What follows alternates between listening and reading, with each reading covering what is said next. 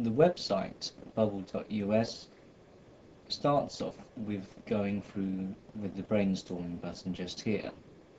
It takes you onto a window where you can start to mind map straight away. So for example here, I'm going to just click and add some text. So I will just put in a subject just here.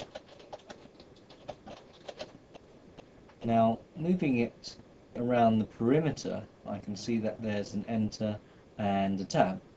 When I click onto the enter, it's made a sub piece here where it's connected to the art and design. So I'm just going to put in here, for example's sake, year 7, and enter once again, and just put in another part just here.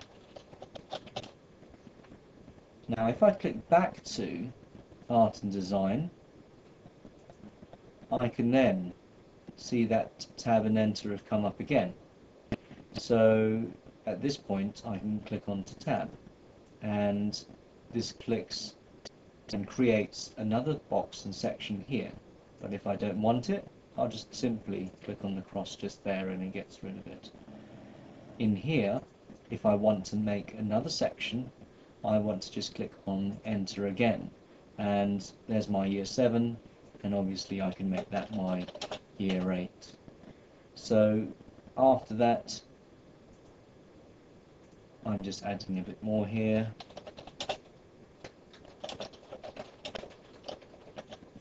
And you get a general idea of this mind map, which could expand quite easily across the page. Now, to be able to export it, I do the following.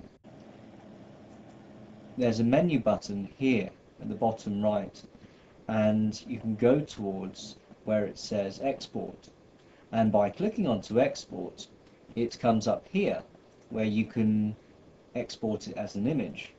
And JPEG just basically is an image format which is a lot like what you see on the internet. So I'm just going to press OK,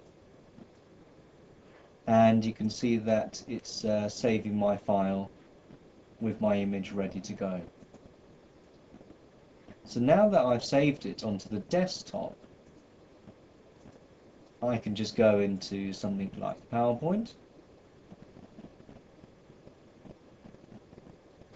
and insert picture from the desktop, and there's the image that I've got, and now I can use it in the presentation.